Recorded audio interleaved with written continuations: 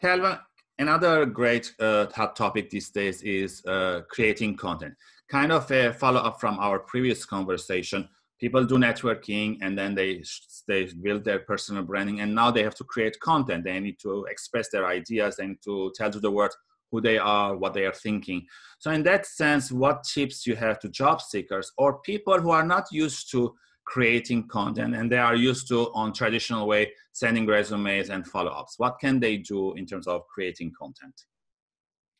When someone is sending resumes and doing different follow-ups, they're seeking something specific, right? Mm-hmm. So if someone wants to be an accountant, they're applying for accounting jobs. If they want to be in marketing or sports marketing, they're applying to those things. Yeah. So why not establish yourself as an expert in anything that you're seeking? Mm-hmm. So if you are interested in sports marketing, maybe you will share your perspective on what's going on in the business world of sports.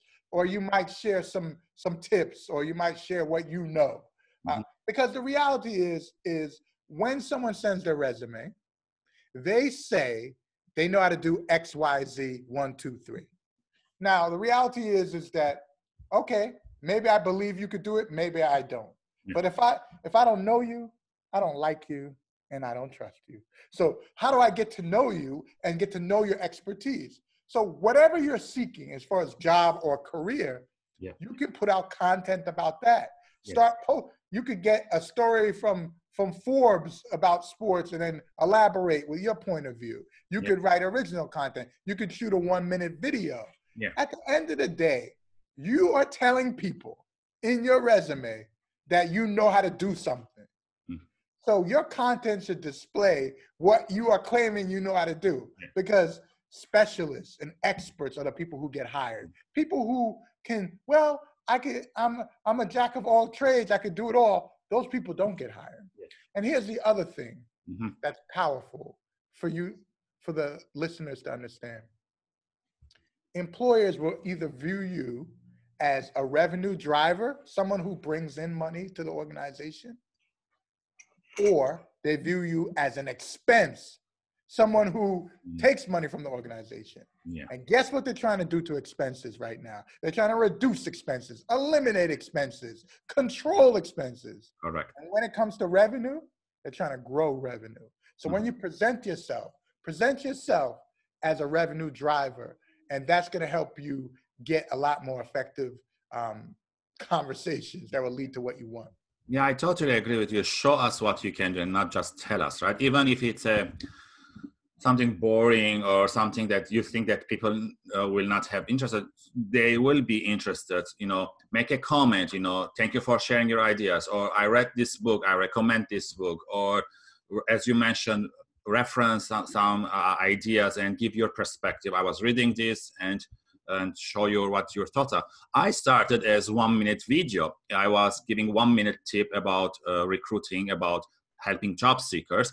And then it started growing from there. And then I started interviewing people. Now it's a full interview series that I do with a lot of people from all over the world. That's how I'm giving back to the community. I feel that you have some expertise and you need to show us. It will take baby steps. Don't go to the moon, as you said before. Baby step, 1 line, 2 lines, 1-minute video. You'll make it practice and then you can grow. And that's how you can find your job in the future. Exactly. And you're doing it right now, because the reality is you're not contacting people. Hi, hire me as a recruiter. Mm-hmm. That's not going to work. But you are developing trust and awareness and likability because you're giving value. You're getting great people to do interviews with you and share value with your audience. Yes. And, oh, by the way, I am a recruiter, right? So that's how you do it. And job seekers, that's what you need to be thinking about. Build your content around what you're actually seeking. For example, I specialize in marketing for businesses, but you notice how this interview is focusing on what I think from a perspective of a job seeker. Yeah. Why is that? Because that's the content my man needs to get out there. Yes. So that we're showing you. So go ahead, let's make this happen. Yeah, use all the tips that we are giving and implement it in your job in 2021. Again, for the audience watching or listening, if you like any of the tips, please like and share the video, and tune in next time for my final question with Kelvin.